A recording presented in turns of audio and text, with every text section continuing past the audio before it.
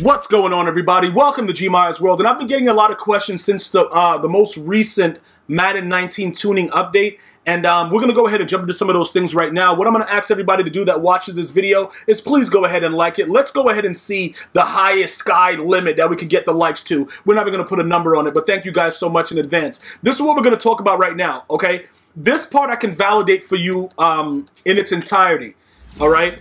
Jimmy Graham is a savage. Okay, some of you guys have given me, what's the other guy? You gave me Greg Olson. You guys give me Travis Kelce. The other Kansas City guy, what's the other dude? The tall dude, I can't remember what the guy's name is. Let me go to this thing and see. He's one of the other legends. I think I still have his legend card there at the tight end position. He should be like a 72, right? Not Jeremy, Tony Gonzalez. These guys are 6'5" and above, and what most people have been experiencing since the most recent tuning update is maximum moss action. All right, now, to be honest with you, there is absolutely nothing you can do about it. If EA wants you to get mossed, you are going to get mossed. And not only are you going to get mossed, you're probably going to start liking it. You know what I'm saying, bro? Like, eventually, like, I just start getting semis. You guys know what I mean by the semis. If you don't know, you better ask somebody. But that's neither here nor there. That's not what this is about. What this is about is, should you go after the taller receivers? Should you go after Calvin, even though he doesn't have a physical chem slot? That's a very interesting question. That right there, you know, would it benefit you to get a Calvin? Would they eventually release, you know, an update for him where he would be able to get a power up or a physical chem slot? Would that be able to entice some of you to go after it, including myself? Because this is literally the first year where I have no interest in Calvin Johnson, and it kind of sucks, because he really is a decent player, but you can see his price has plummeted all the way down to $590. This is disgusting. Calvin Johnson this early in the year should never be this cheap. And the reasoning behind it is because of the lack of consistency within the chemistries to allow this man to be able to have a physical chem. Because if he was able to have a physical chem, everybody would be on this, okay? Even without the power-up. Because with the physical chem, we could still get him at 94. 94, 6'5". You know what I'm saying? Like, it's working out a little bit better. You could do the chems, get him up higher. It is something that I don't really like. Will they eventually go ahead and fix this and make it so that now he can do something? That's also entirely possible.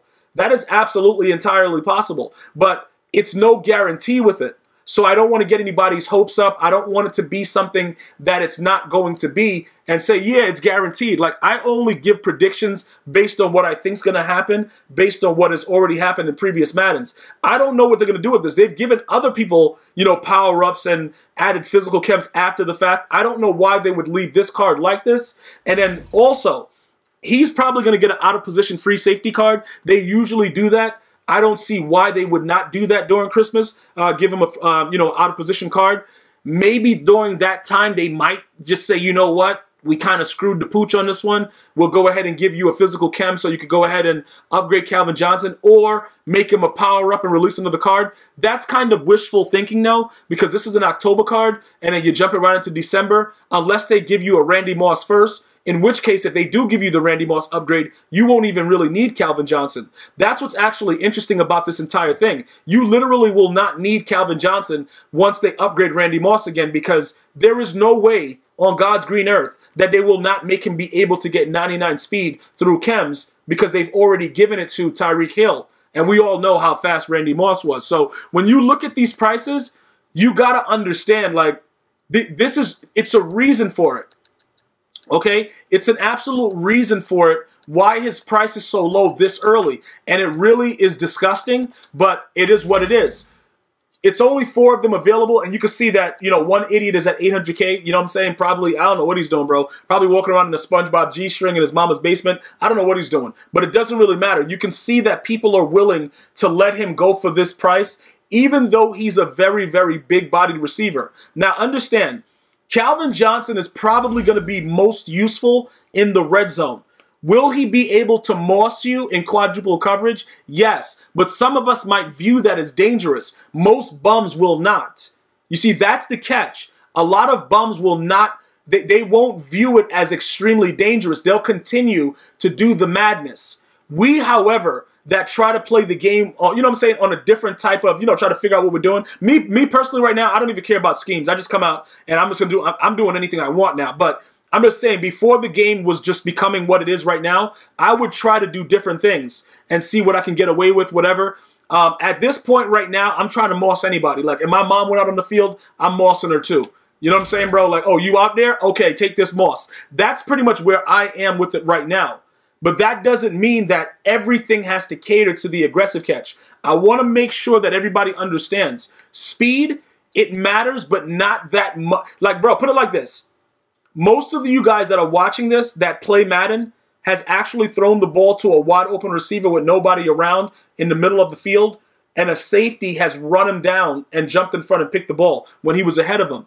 Those things started happening after the patch in Madden 16, and EA has never been able to fix it. So a lot of when I say speed is very, very key, if somebody kicks the ball up to you and you have Deion Sanders and he gets out in front, usually now you won't get caught. Unless it's like Mean Joe Green. He'll chase you down. You know what I'm saying, bro? Mean Joe Green will chase down Deion Sanders, but if it's somebody else that's faster, sometimes they won't. All right? So now that we understand exactly what's going on, most of you guys are saying, look, it makes no sense. I might as well get the taller players and try to moss people. All right, that's fair. That makes sense, right? But again, when you look at what happens with Randy Moss is more likely to be the player that you would use over Calvin Johnson just because he's faster.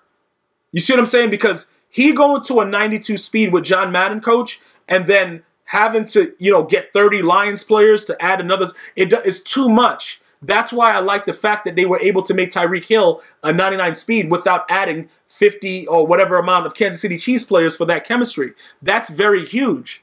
So in my opinion, Randy Moss will still probably be the better player to have because you have that additional step. With Calvin, if you lob the ball, listen, put it like this, right? You're never going to beat anybody over the top if you lob it. And depending on the defense that they're in, when they click on, EA gives them a speed burst in their butt cheeks, and then they end up above you. It's very, very stupid. It makes absolutely no sense. And it's been going on for 4 years, and it really needs to stop. But that's not what this is about, okay? That's not what it's about. What this is about is being able to abuse the fact that you can moss anyone at any time and nothing really matters. All right? That's what this is all about. That's what I'm trying to make sure that everybody understands. So look, put it like this. If you decide to go after that Calvin Johnson, right, and you spend the money, and EA Sports never gives him the opportunity, because remember, by the time all of this stuff is all said and done, I think everybody is probably going to be adjusted to be able to get the physical chem. It's about right now. Do you want to spend this kind of coin right now in the hopes that EA is going to do that? Or do you want to just wait for another card that they might release that you don't even need to power up and you could just put a physical chem on them because they might do it right by then and then you just go from there? There's way too many options. My thing is I don't want you guys to spend unnecessary coin because if it comes back to haunt you, it's like, yo, why would he recommend that? Why would he recommend for me to do that? And then now, you know what I'm saying, this dude is garbage. Like, if you look at this, right, the other one that was just there, it's gone now. So I don't know if somebody bought it or the person took it down. Doesn't really matter, right? Because it was $590 and this is just $602. Regardless of what they're doing with it, it doesn't really matter. You see what I'm saying? It doesn't matter what they're doing with it. The player is still going to play specifically, just look, the speed wise and everything like that. He's going to play like that 91, 92 speed. And ultimately, other than the red zone, you can't really, it's no use because you want to get past people in the open field. Because everything as far as route running and stuff like that, it's nickel and diming it. There's so many receivers that give you all that. But Calvin's height and lack of the physical slot, that's what causes the issue. And that's why his price is so low. So what would I recommend? I would say to you guys, you know what?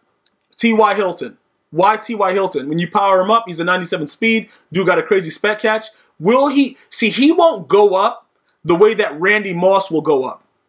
But he'll go up in certain situations and get a crazy animation. But then again, in the red zone, I also have Jimmy Graham. That also goes back to the fact that I'm specifically stating in the red zone. You see what I'm saying? Like, I'm not just out there having Jimmy Graham run routes and being stupid. He's literally out there for a specific reason. I'm going to throw the ball up in the air as high as I can, and I'm going to moss you. Now, is it worth an experimental value to go ahead and look for Calvin or go into the set and try to see if you can, you know, put the set together and get the cards and do it like that? Is that worth it? I don't know. You know what I'm saying? Like, the way that my team is set up right now, I already have Randy over there. If I, you know, you only need one big receiver. That's all you really need. If you go from there, everything else is kind of weird. You see what I'm saying? Like, these guys, I don't think it's worth it based on what's going on. And you could see like 145. I think they had Jimmy Graham up to like 200K or something like that the other day. Because, okay, it's none of them in the store. People are looking to get that speed and that height. Kelvin Benjamin, a.k.a. Queen Latifah. You guys can figure out ways to do it. But if you do it through the set, it's going to obviously be $1 million. And nobody got time for that. So, you know, going through all of that, that's one way to get that situation done with him. In that case, completing the set is one of the rare situations where that's just a rip-off set. It's no way you're going to make out with that set unless you pulled some of those cards. But all in all, you know, if you guys wanted to experiment with that situation, you know, you could feel free to go ahead and do that.